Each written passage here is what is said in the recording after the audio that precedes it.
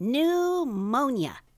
I don't know why it's called that, 'cause it's been around for a long, long time. That's right. Pneumonia used to be very dangerous, but now with proper medical attention, most kids will be just fine. Good to know, right?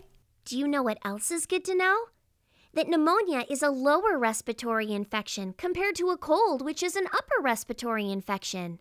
Pneumonia is caused by germs like viruses or bacteria that make your lungs sick when you're already sick with something else.